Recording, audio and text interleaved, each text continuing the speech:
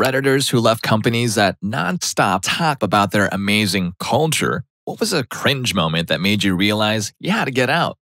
Story 1. Bought out by an equity group, the new president, on a call with thousands of employees, says, "We have two kinds of employees, those that work a tremendous number of hours and those that should find another company to work for." Story 2. This is what the woman who interviewed me said. "Here at Cheapskate Architects, we don't often do all-nighters for our customers, but when we do, it's a real pizza party. Also, we don't pay overtime. We do it for love. And your wage is $22,000 even though you are an architect. And also, I won't be there because I'm in HR management because I'm married to the director. Yes, we need an HR department even though there are only 3 employees." Story 3. When I went to firm drinks in a public bar, the firm's fun committee handed out song sheets and a choir of employees led by a bad guitarist sang a song about how great the firm was to the tune of "'Cause I'm Happy." We were expected to sing along. It was at that moment that I realized I was in a cult. Story 4. Not my company, but a company from a neighboring building. They had an entire area devoted to foosball, pinball, billiards, console gaming, and videoke booths on the ground floor, and it was clearly visible because of the glass windows on street level. Oddly enough, nobody ever used them, and the place was almost always empty save for a few people who used the internet kiosks. When I learned about a friend who worked there, I asked why nobody would want to take the opportunity to use the awesome-looking recreational facility. He told me that people who do use the facility often find it used against them during performance evaluations, even when their use wasn't excessive at all. After a while, word got around and they started avoiding the place altogether.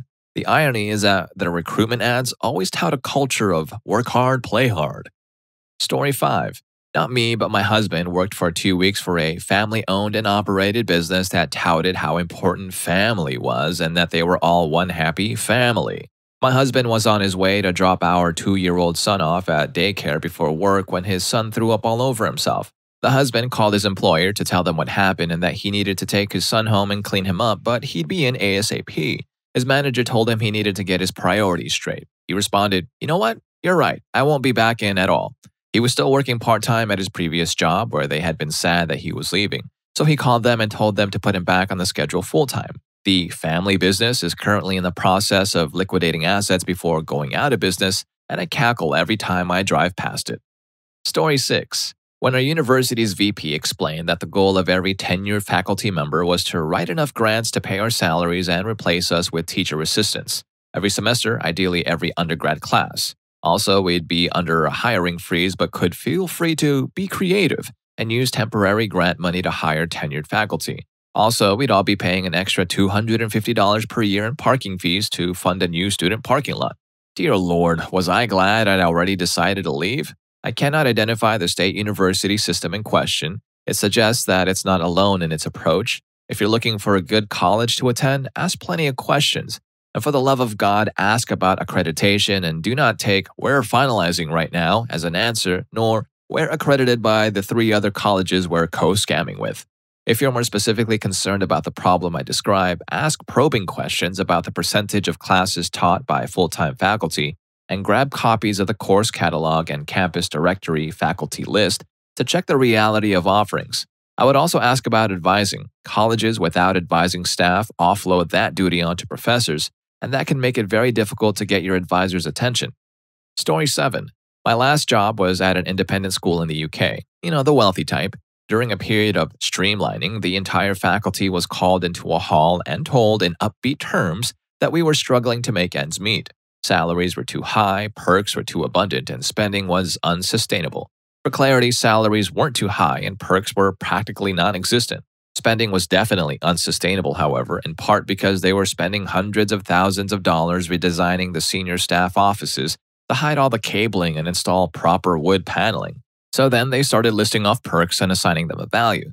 For example, free parking. Well, the school has a lot of land and isn't in a city. Why would you charge? Secondly, nice surroundings. Well, again, no shot. That's part of your marketing appeal. Long holidays? Nice try, but I work all holidays. They didn't even get as far as telling me what they planned to do with my job and pay. I was gone in less than 3 months. Story 8.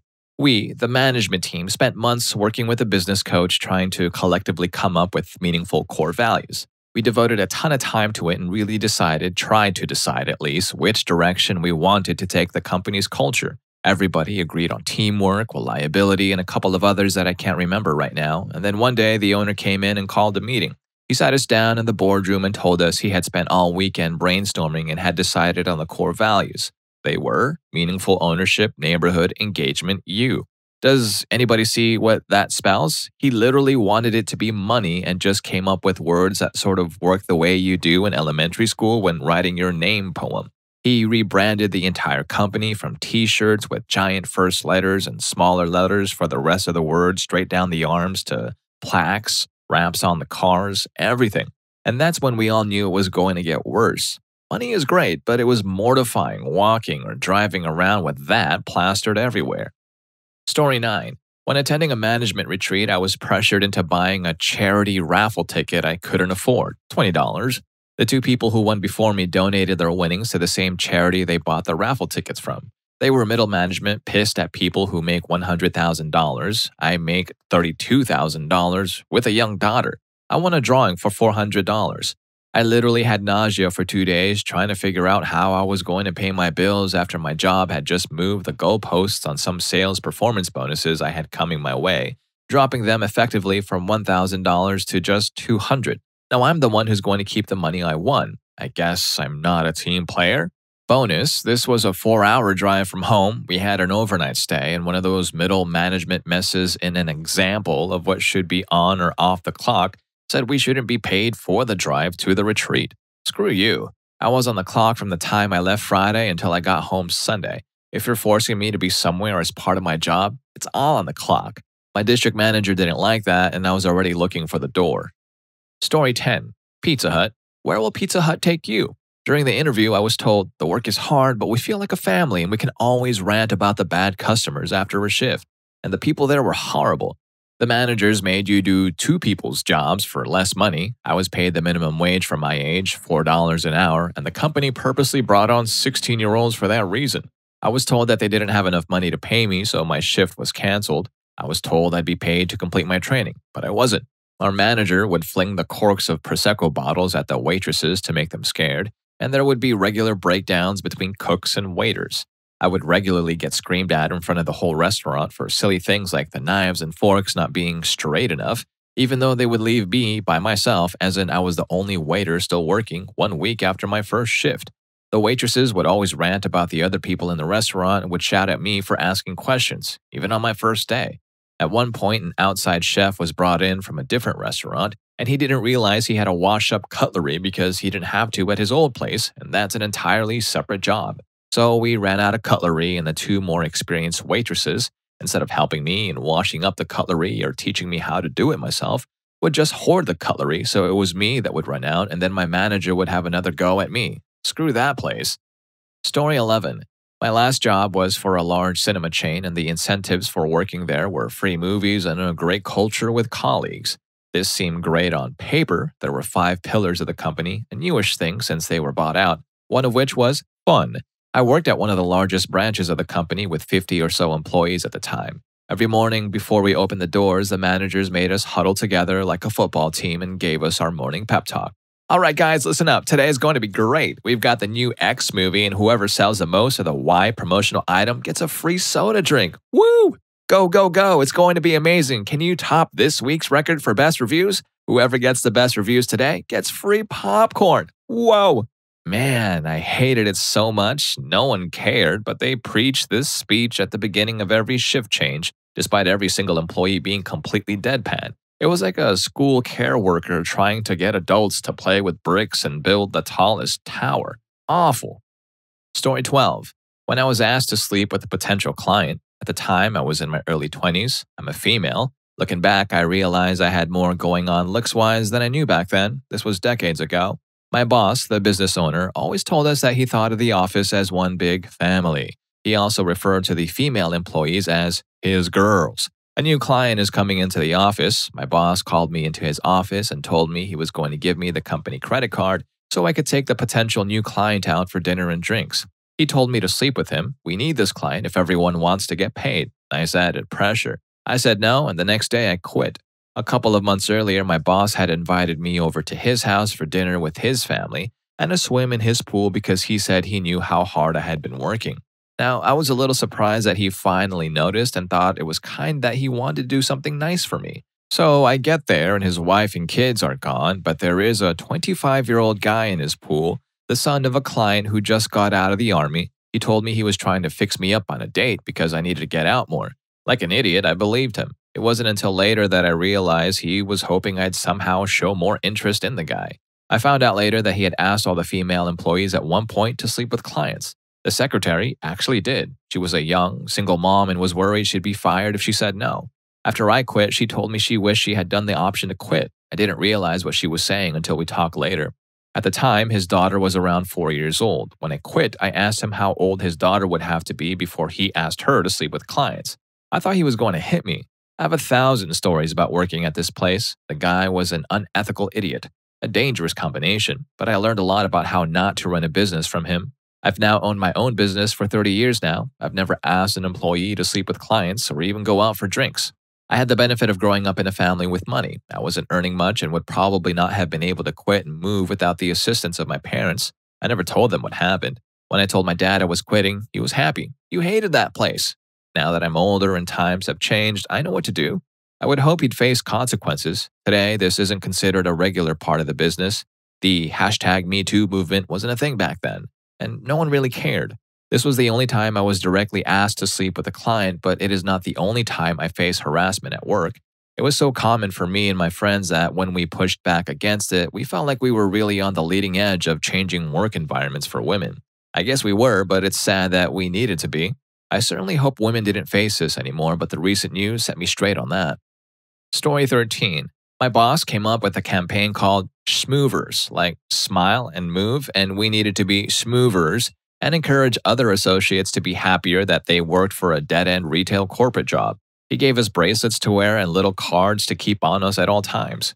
We worked at a timeshare property with owners who owned part of a small independent timeshare in the early 2000s that was bought out by a huge hotel conglomerate that destroyed the entire aesthetic of what they originally invested in. These were embittered, hateful people, always wanting refunds for silly stuff like a broken treadmill in the gym. I literally had a grown-ass man, followed by his wife an hour later, yelling, raising voices in the lobby at my young, visibly pregnant self because a lifeguard moved their towel from their beach chair after they left for 2 hours to take a nap in their room on the 4th of July while we're all at full capacity. On top of the daily emails reminding us that working for Wyndham was the best choice we'd ever made in life, and constant reminders from upper management what our mission in life, your life purpose, the reason you were born was, to reason on a daily basis with unreasonable garbage humans as hard as you can until they give us a 5 on their surveys, I declined all requests for transfers and just got out as fast as I could. Story 14. I was seen as the poor kid in the group because I hadn't been able to buy $600 worth of tools the first month. In my first and only review, it went something like this. Manager. Okay, you haven't been able to afford the required toolkit, so that's worked out against your performance review. Also, you need to improve. Me. Okay, what do you mean by improve? Manager. You just, need to improve. Me. Okay, I get that I need to improve, but like what specifically is an example of that? Manager. We've tried pairing you with a variety of techs and they agree you need to improve. Me. Okay, name a recent job where I could have improved. Manager. The generic name, contract. Me. All right, what specifically about that contract could I have improved on? Can I have an example? Manager. You just need to improve. Now, I've already said that repeatedly now. You need to stop making me repeat myself. Me. Oh, you're right. I agree. I think we need to stop. Stop working here. I'm out. Story 15. I'm in management, and we just got the message that bonuses for the last financial year were severely cut across the business, probably going to receive 30% of our total potential at best. Then we attended our financial end-of-year results meeting the next day to be told that net profits were 18% up, nearly $1 billion in total, and the best performance in years, all thanks to us. Okay, I'm planning on leaving now. Story 16. I was working for a financial firm with 1,800 employees and a sales force of 200. I was one of the salesmen. We had our annual meeting in April. It was a big affair. Most of the employees attended, and the CEO gave a big speech about how the previous year was the best in the company's history, blah, blah, blah. The next month, May, we each submitted memos basically justifying why we qualified for or should qualify for bonuses at the end of June. I wrote mine out and explained the sales growth in my territory over the course of the previous 12 months and what percentage of my sales were out of last year's total sales. Coming off the company's best year ever, it should have been a slam dunk, right? All of us were excited about how much we'd have coming in June. So June rolls around and my bonus is zero. Zero. But it's not just me, it's all over the sales floor. Less than 20% of the sales force got bonuses, and holy crap, everyone was pissed. All the supervisors were dealing with angry subordinates, the sales manager was too, and even the VP and director above him. Everyone was furious and insubordinate. Angry, accusatory emails were flying, and the company was facing a mutiny. It got worse when it came out that the supervisors were offered bonuses that they could determine for themselves. Most of them took them, but a couple, knowing their subordinates wouldn't be getting anything, refused. My supervisor took his, and when it came out, he tried to explain to his sales team how he felt it was justified and how hard he worked. He ended up with people screaming at him about how they felt the same, but they didn't get crap. So for a week or so, things on the floor came to a stop. A lot of people just didn't show up, and the ones that did were angry. I came in and started reading Monster.com ads at my desk. I also stopped selling anything or answering my phone. When confronted by my boss, I told him that as soon as I got the bonus my sales justified, I'd start working again. Until then, I'd be coming in late, reading and responding to want ads, and leaving early. He could expect me to keep that up until I found another job or was fired. The following day, I was sent to the regional sales manager's office. She said she'd heard about my work stoppage and asked me to explain myself. I told her that if she heard about it from my supervisor, then she already knew why I wasn't working, and I didn't need to explain it again. She tried buddying up to me, being friendly, then being stern, then being angry. I kept my composure and told her that the longer the company held out on my bonus, the longer it was going to miss out on sales from my territory.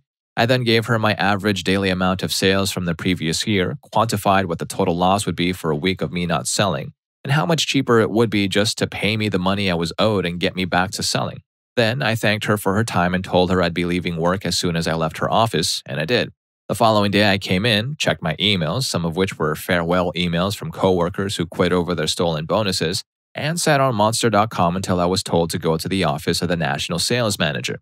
Now, he's the gatekeeper. He's in charge of all 200 of us. He told me he understood that I was upset and could see why. I asked him if withholding the bonuses from 80% of his sales force was his idea or someone else's. He didn't answer. He told me that I would be getting a check on Monday, and could I please go back to work now? I told him I'd be going back to my desk, but work wouldn't start until the check was in my hand. When I went back and checked my emails, yep, more defections. The next day, an email went out to the entire sales force. Management had taken a look at the numbers, reevaluated the financials, and determined that June bonuses would be issued shortly. The email also apologized for the delay and reminded us that, as salesmen, we were the core of the company and our hard work was appreciated. I also received another email, this time from the national sales manager, who told me that while bonuses were scheduled for Monday, he'd be walking my check to my desk the following day. So the following day I showed up, sat down, and shortly afterward, the national sales manager walks up and hands me my bonus check. I thanked him and handed him my resignation, effective immediately. In my resignation letter, I requested that a check for my unused vacation time be cut and given to me before I left the building. When he finished reading it, I told him I'd clean out my desk while I waited for the vacation check. While I was doing that, one of my coworkers also resigned, effective immediately. We walked out at the same time and ended up getting drunk at the bar across the street. I learned later from coworkers that even though the company issued the bonuses, they lost about 20% of the sales force in the following 2 months. Gotta love corporate greed. Story 17. We had a problem with a client, and the boss dumped all of the blame on a 24-year-old woman who was basically his most loyal employee. He made her cry in front of the client as if that would somehow help save the relationship. Story 18. A coworker was forced to work while her mother was dying in hospice. So her mom dies, she quits, and they escort her off the premises like a criminal. Story 19. Treat every dollar like it was your own. Yeah, huh? Right after we went well over targets for the entire year, and then we're told a Christmas party wasn't financially viable because expenses? It's one of the biggest hospitality groups in Australia, by the way. Story 20. Lush when we couldn't say bathroom on the shop floor and instead had to ask a manager for serenity.